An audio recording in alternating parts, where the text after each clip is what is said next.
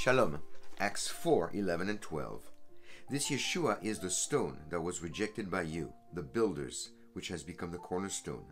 And there is salvation in no one else, for there is no other name under heaven given among men by which we must be saved.